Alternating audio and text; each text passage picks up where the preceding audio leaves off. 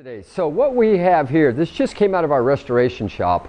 It's a 1929 Mills Poinsettia with a mint vendor on it. I got this machine. It was a really nice pure core with the original mint vendor linkage. It has the original reel tapes, award card. What I did is I kind of like to switch things up. Instead of going with nickel, I wanted to do a nice antique copper finish. I sent this out to my platers. I had it done in copper, so when it came back it was in bright copper. And then we here in the shop antiqued it. We buy an antiquing spray, we spray it, it turns it black, then we take it to our buffer and start polishing the highlights. This machine has its original award card paper as well as its original fortune telling reel strips. One of the nice things about this machine has all the bells and whistles in it. Come on up here and show them, Jeff. You see right here on a lemon it says free play. So I have not put a coin in this, and when that comes up, you actually get a free play, okay? Which is a really neat feature. That was a little bonus feature in these. Also, as you see, I have added a nice, beautiful top sign on it here, which is solid brass, says play nickels. And I've added a nice set of claw feet, which are all just bolt on. I think it adds to the machine. It gives it a third dimension, adds a little bit of cool to it. This machine, all the wood is refinished. I've put an original Mills sticker on it. It's got original back door and a nice lock and key with the old snake key.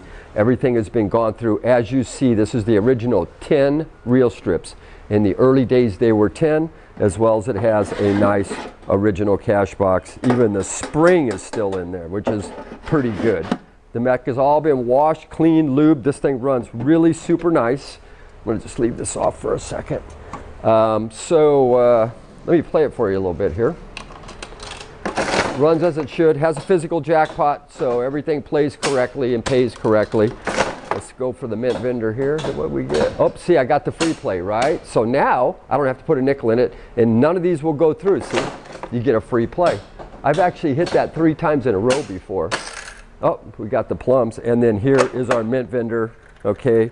These mints I got in, and they are actually lucite, okay, and wrapped with the old wrappers, the old Vens wrappers, which will come with the machine, okay? So now that we've got our pack of mints to show you, here it goes back correctly. So everything is real nice and correct in this machine. It's got the original magnifying glass here so that the operators could look in the window and see to it you weren't putting slugs in it.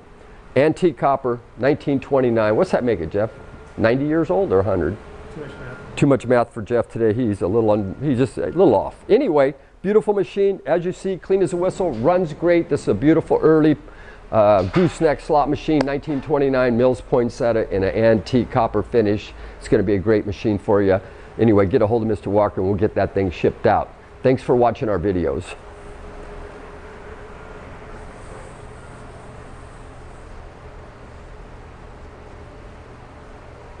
Antique, Mantique.